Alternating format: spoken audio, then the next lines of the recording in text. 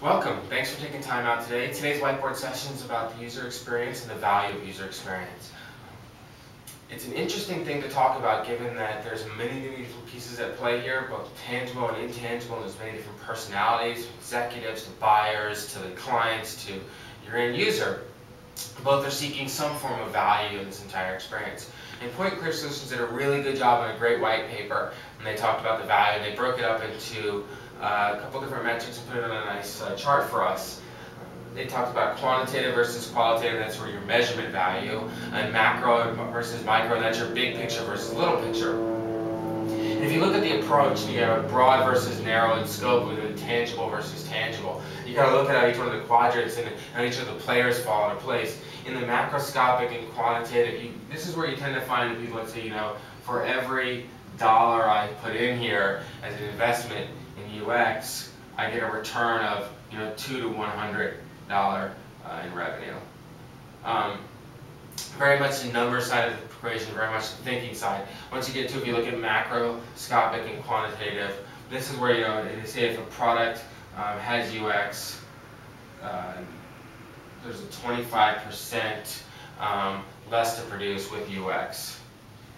So once again, we're still talking numbers here. When you get on the other side of the equation, you start talking about macroscopic and microscopic on the qualitative side. This is where the feelings portion starts to come in. This is where you say, customers who are engaging with a project where UX has been entrenched are really satisfied. So this is satisfied. And then the other portion is customers who are much more satisfied with the product X when UX is involved. So there's much more thinking also. This is another customer-based item.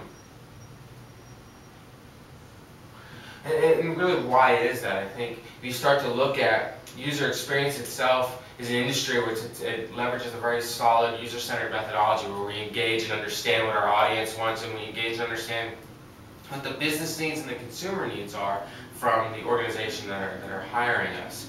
And when you marry those together, you start to get a really good return. And that's how you kind of look at, this is the thinking side, more numerical, and this is the feeling side.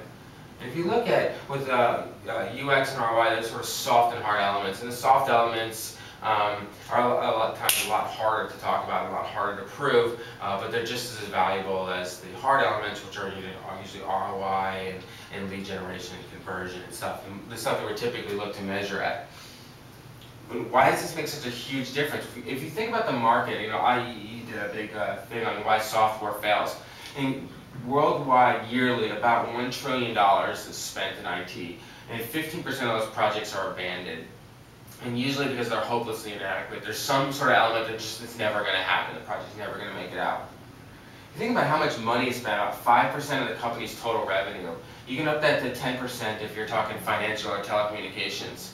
And 50% of the dev work is 50% of the time is dev rework time, which is completely avoidable. If you think about why have development spend any time cutting code on an item that, one, is not going to test very well, two, doesn't solve any of your consumer needs, so the customer doesn't even care for it, three, doesn't even enable the business to scale, so the business is getting no volume or no return on their investment there. And yet, you usually don't find out until after they started development, so you're then reworking and fixing these things. If you think about it, 100%, there's 100 times the cost of fixing an error after it's been deployed than it is if you fixed it prior to development ending. Think about the marketing, the training, all the readjustment that has to happen to fix a product that's got an issue.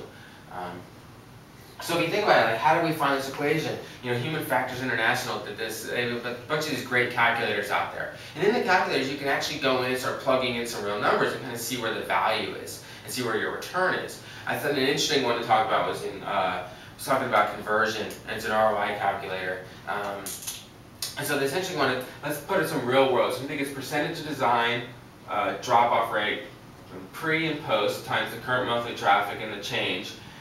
And then you take that times order size, profit, divide by 12, and then you can do the ROI. So let's actually put some numbers in to make this a real project and a real equation.